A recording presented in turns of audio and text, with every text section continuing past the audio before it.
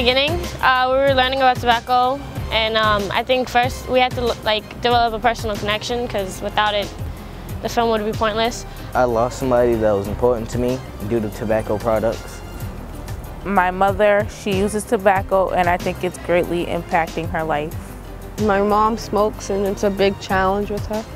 We were creating a PSA to inform the store owners about the new tobacco regulations. The lesson I learned is that tobacco companies know what they're doing and how much they target the minorities and the youth. They fund youth programs. Even though they're targeting us, I think they're hypocrites. I was very inspired to be working with cameras because I've never worked with cameras. And to learn about tobacco more is important to me because some of my loved ones was affected by it. The part I enjoyed the most was messing with the camera, you know, being that director type person. We talked about that we're going to do a PSA, and then we learned that we have to do storyboards. And then once we did storyboards, we did like a draft script, and then we went over it, did a final script, and then we filmed it. The most difficult part was to keep repeating our lines over and over when we made mistakes. You had to keep shooting over and over and over again. It was work. It was easy for me. I had a small part. The most I enjoyed was actually doing a voiceover because I got to speak louder and I got to speak the way I should have. And we did the little thing with the head, the squishing head thing. What I hope to achieve is informing store owners about the correct way to sell tobacco products.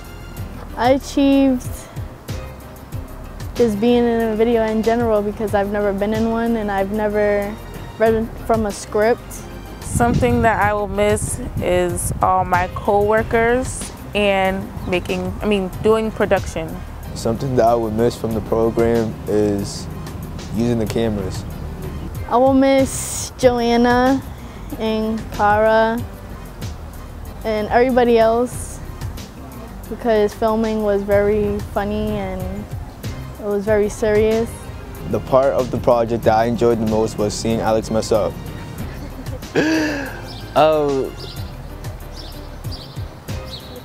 What do we do?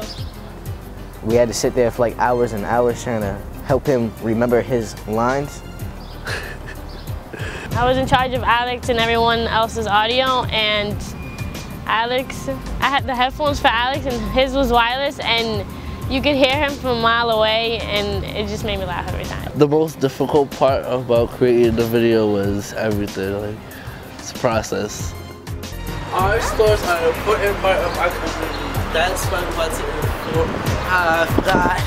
Okay. I gotta issue some what?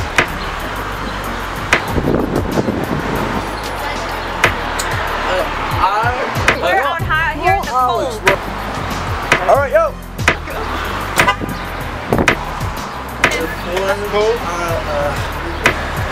That tongue. Okay, go back. Should we do it one more time? Our stores are important to our communities. That's why we want to reflect on this and change